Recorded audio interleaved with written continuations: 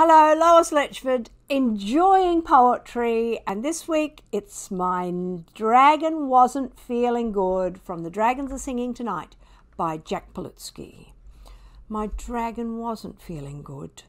He has a nasty chill and couldn't keep from shivering. I saw that he was ill.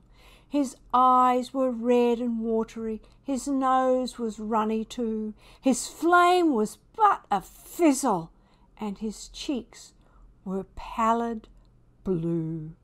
I took him to the doctor just as quickly as I could, a specialist in dragons, and she's in our neighbourhood.